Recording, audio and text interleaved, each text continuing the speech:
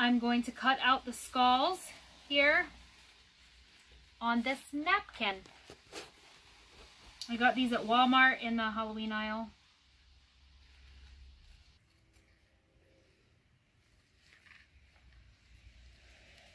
It has like a white backing on it.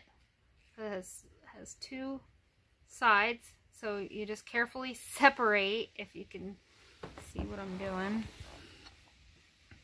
Oh my god, it's so hard to get your hands on it. So you just gotta carefully separate then the picture from the backing of the napkin.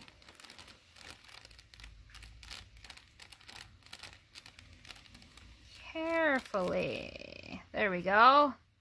Now we are left with a semi-transparent skull. So I'm going to do that to the rest of these. So I'm going to put 4 on total.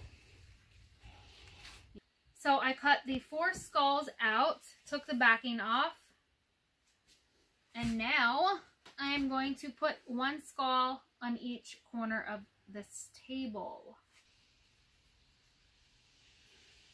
So we'll just paint the glue on.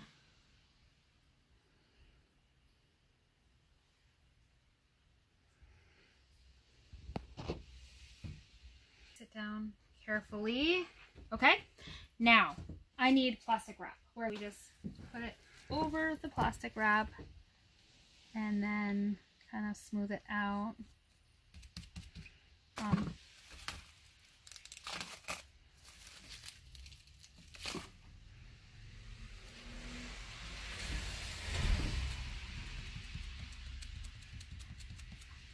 So what is it doing?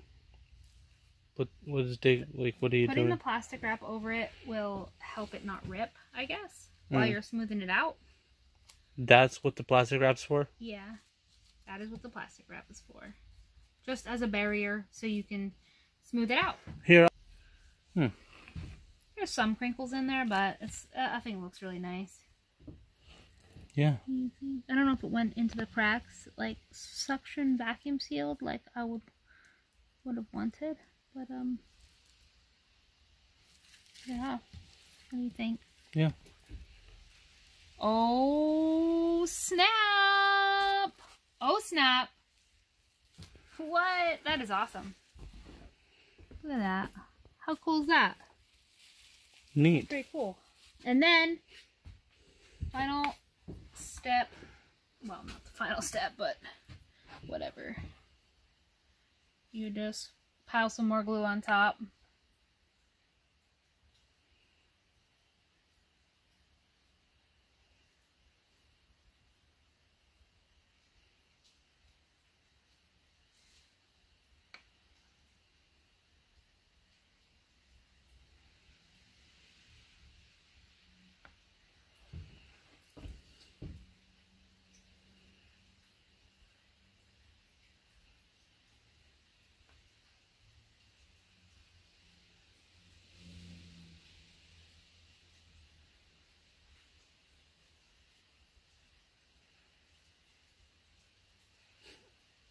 Okay.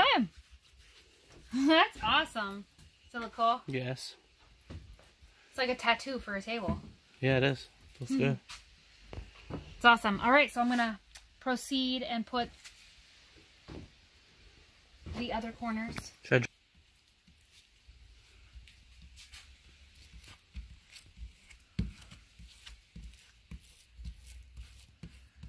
I...